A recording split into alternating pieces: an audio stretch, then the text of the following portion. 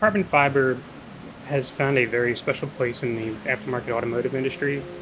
Anytime you think about high-end cars or like high-end aftermarket styling parts, so many things are offered today in carbon fiber.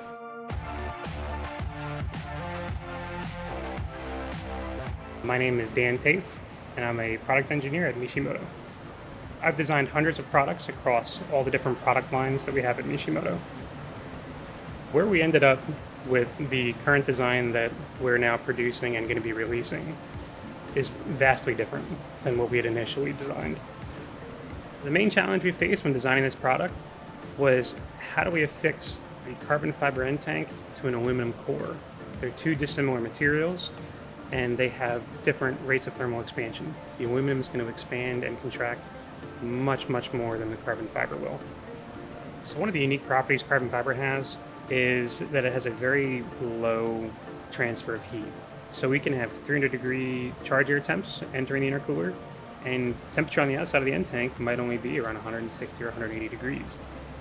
Additionally, carbon fiber is traditionally known for its lightweight and high strength. In our carbon fiber intercooler application, we were able to save 70% of the weight compared to the aluminum parts while remaining just as strong, if not stronger. We also wanted to make sure that this intercooler would be able to survive the harsh environment sitting in the front grille opening of a vehicle. In order to do this, we had a gravelometer test, also known as SAE J400, completed by a third-party testing company. This test uses pints of specific sized pieces of gravel, and it shoots them at the front of a part that's being tested. This simulates road debris coming up and hitting the front of an intercooler. Happy to say, our intercooler performed flawlessly. No leaks, no problems. So the final design that we chose for our intercooler met all of our previous goals, but then because of the way that we designed it, it actually wound up affording us even more flexibility for both styling and aesthetic. One of the really neat features is the ability to offer an incredible amount of configurations for the customer to choose from. You can have matte or gloss end tanks. You can have any one of a number of different colors for the anodized locking rings that are securing the end tank to the core.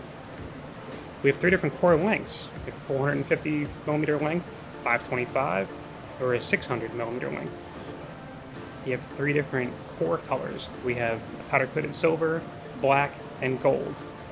And then to top it off, you can also have your inlets for your end tanks both on the same side or one on the opposite side. So the end consumer has over 200 different options that they can choose from for this intercooler.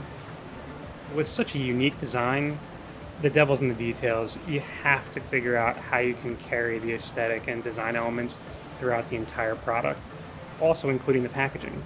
So for instance, whether you're buying gloss or matte end tanks, your carbon fiber serial plate will match that same finish. Your license plate frame that you're going to get also matches that finish. You're going to have a serialized card that goes over the color choices you chose, as well as there's going to be the signature of which one of us put your product together. And for any of you early adopters out there that buy this product, you're going to receive a hard case for the packaging. We really just tried to ensure that not only is this thing styled perfectly, but also that the user's experience from opening the package to getting it on their vehicle is flawless.